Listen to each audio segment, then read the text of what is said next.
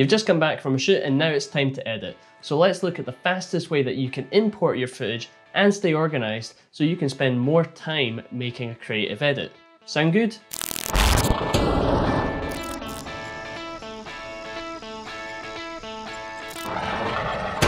So before we start importing in Premiere Pro, what we want to do is head over to the project panel here, go down to the folder icon here where it says new bin, and we're going to make up 5 new folders. One for footage, audio, VFX, graphics, and sequences. Now we can start importing our footage. There's 3 ways of doing this. We can go to File and then Import. We can double click the middle of the project panel, or we can press Ctrl-I. Next, we're going to find our footage and we can select individual clips and then push open, or we can select entire folders and push open.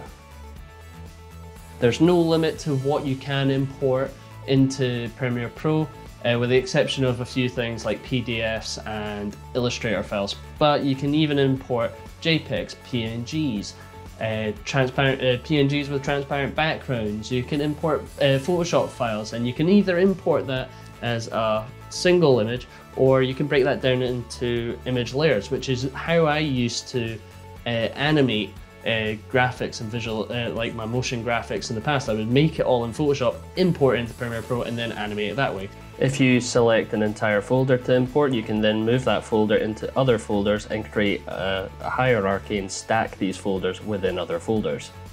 Makes it a lot easier if you just select the folder you want to import into, then import your footage. Now when we click in the folder, you can see that the folder is just imported in here, and we can create more folders for the footage that might break down to different locations to help it easier to find the footage you're looking for. Or maybe you're doing a narrative, you can break it down by scene. When you start building sequences into your timeline, your sequences will appear within that footage folder. When I've started creating a sequence, what I like to do is select that sequence, cut it, and move it back into the sequences folder.